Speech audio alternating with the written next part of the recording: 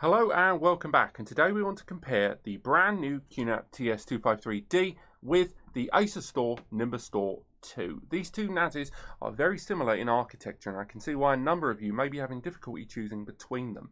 We've seen recently lots of new hardware coming out from all the big brands, but time and time again we found that the older generation of any series will often be a lot more popular for a number of you because of certain hardware advantages, or because you're not interested in the latest bells and whistles, and what you want to go for is a network attached storage device that works for you. So the reason we're looking at these two is they're actually surprisingly similar. The Nimbustor 2 arrives with an Intel Celeron dual-core processor, a J4005 2.0 to 2.7 GHz, and with DDR4 memory, 2 GB by default that can be upgraded to 8. The newer generation QNAP arrives with an Intel Celeron as well, but the J4125 quad-core to 2.0 GHz to 2.7 at burst, and 4 GB of DDR4 memory that can be upgraded to 8. So both of them have got a CPU that can support 4K transcoding and support 1080p transcoding. They can both support virtual machines. They can both support their own surveillance software.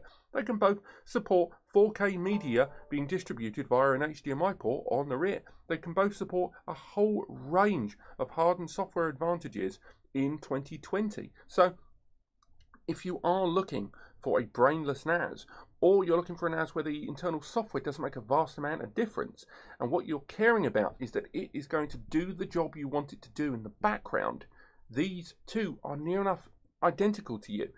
I mean, there are differences that we will talk about later on, but if you're upgrading from like an ARM or a J series, basically a budget NAS, and you've had one of those for quite a few years and you want to move upwards, either one of these two is going to suit you. And given the price difference between them of 100 to 150 quid if you shop around, there's a lot to be done with that money that you save that you can plow into storage media or utilize in your network environment.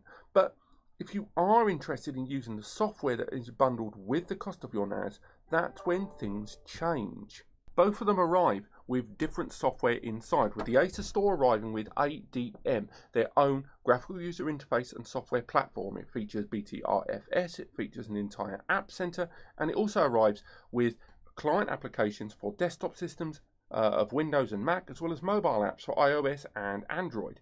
There's lots of things it can do with regards to streaming multimedia, looking at your photos, listening to your music, and more. It is a well-developed software platform that has been evolved very, very well recently, as well as the HDMI output on the rear, allowing you to have a completely parallel running HDMI system for enjoying your movies, watching Kodi, watching your movies on Plex, and more. But there's no avoiding the fact that the QNAP does have the more evolved feeling software. It does more. They have more unique applications. They've got AI photo recognition. They've got 2 dedicated surveillance applications in QBR Pro and Surveillance Station, their own dedicated virtual machine tool, whereas Acer Store utilizes VirtualBox. The QNAP has more apps behind it and more development into its software, and a lot of the money that you're paying for the QNAP is to go towards both the hardware and the software. So it's understandable that it would have a higher price point. But once again, if you're not going to use those apps, it may not be a benefit to you. It doesn't take advantage of BTRFS, but at the same time, it has better backup options overall for cloud, NAS to NAS, NAS to USB, and more. If we turn them around, we can see a lot of hardware functionality has been utilized on the rear of these devices if we bring them nice and forward there for you. Now, both of them arrive with 2.5 GBE. That means that both of them support 2.5 times the traditional network Ethernet seen in other devices, but they both support link aggregation up to 5 gigabit Ethernet. And if you've got a smart managed switch, or you plan on upgrading the rest of the network equipment in your home or office environment, this will open up the bandwidth on these devices for you. But it's worth highlighting the better CPU on the QNAP and the better memory amount by default will result in better performance overall via external network connections, as well as internally too. They both arrive with HDMI 2.0A, and both of them will output 60 frames per second 4K, which is great to hear, as well as transcoding internally via the network and the internet. But once again, the software of the HDMI out is seemingly better on QNAP with HD Station than it is on the Acer Store. The Acer Store ADM portal is very, very good, with a huge array of apps to choose from, almost too many, one might argue. But They're still very equal in terms of 4K output, but you're still going to have better performance with that internal hardware on this device. And with multitasking, and particularly when you've got multiple concurrent users accessing the device at the same time, you will see the benefit in that internal hardware.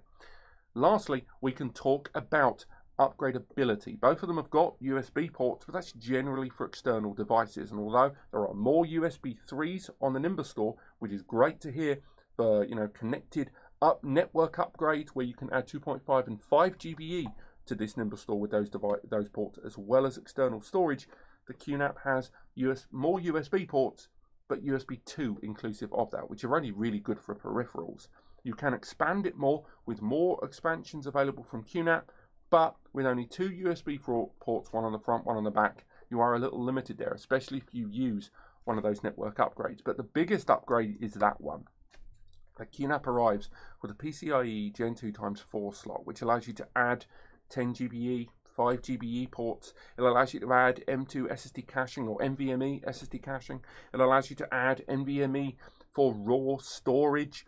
So you can have a combo card in the QM2 series that allow you to connect via 10 GBE, edit on the NVMe, so you can edit photo and video files on, 2, 3, 4,000 megabytes per second SSD, and then use the hard drives inside for archiving or distribution. You can create a multi-tiered backup strategy and more, and reinvent your workflow with this device.